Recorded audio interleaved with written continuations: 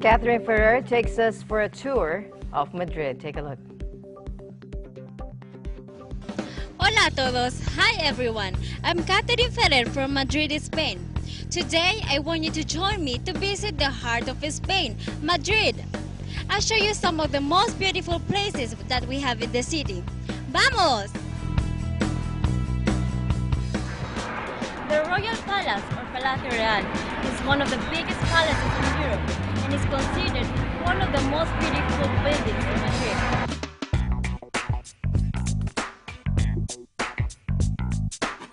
The Palacio Real, or Royal Palace, is the largest and certainly one of the most impressive palaces in Europe.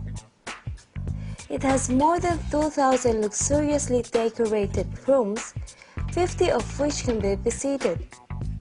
It is located on the east of Madrid's historic center, within walking distance of the Plaza de España. It replaced the former medieval Alcázar, which was burned to the ground in 1794.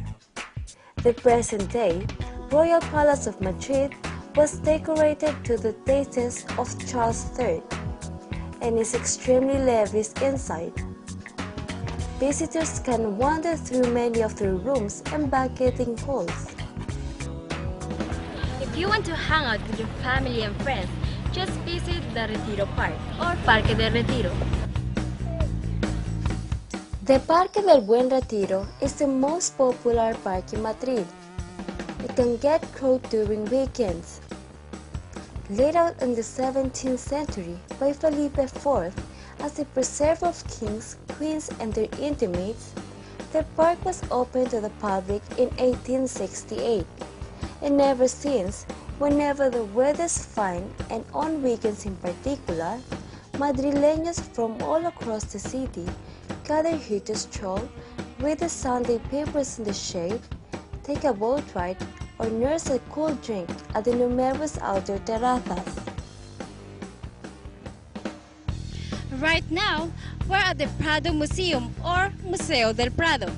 It's the best museum of Spain and one of the most important of the world. The Prado Museum is Madrid's subculturate site and one of the world's greatest art galleries. Located in the eponymous street, El Paseo del Prado is dazzling display of works by the great European masters such as Velázquez, Goya, Raphael, Rubens, and Bosch, among other major Italian and Flemish artists. It's housed in an 18th century neoclassical building that opened as a museum in 1819.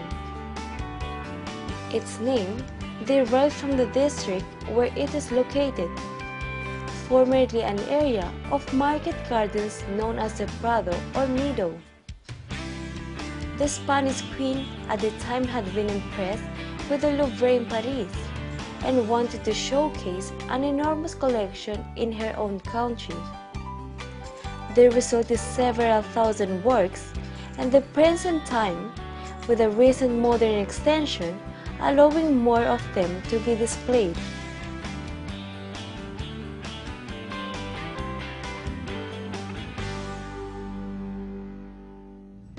I hope you enjoyed visiting Madrid with me.